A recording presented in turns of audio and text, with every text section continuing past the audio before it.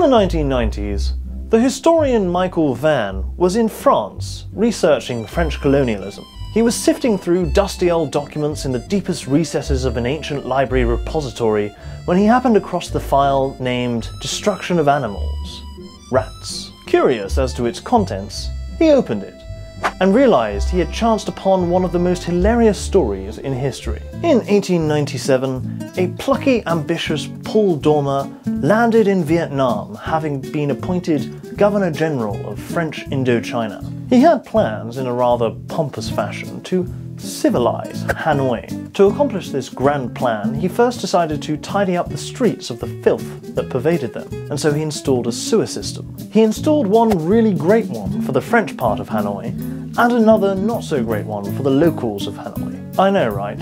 How very colonial of him. What good old Paul hadn't accounted for, though, was that he had now created a safe haven for all the vermin in Hanoi to breed and fester. A free, dark, damp system of pipes that was now filling with rats. After a spot of bubonic plague, he quickly hired some Vietnamese labourers to hunt the rats down and kill them. This effort didn't last long though, as the small team of hunters were being overwhelmed by the growing population of rats, despite at one time killing 20,000 in a day. Dormer was a smart man though, and decided to implement a rat bounty to deal with the issue.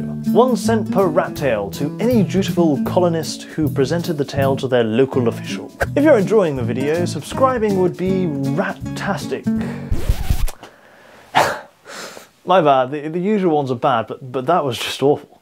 Anyway, it was thought that this policy would facilitate some entrepreneurial zeal in the colonists. This it did, but not quite in the way the French had intended. See, the locals cottoned on to the fact that since the French weren't asking to see the bodies of the rats, they could just cut the tails off and hand them over to the poor counting official without actually having to kill the little creature itself. They could then breed the tailless rat and repeat the process, earning them quite a tidy sum. A number of locals actually made a full-time business out of this venture and set up farms on the outer edges of Hanoi just for the purpose of breeding rats.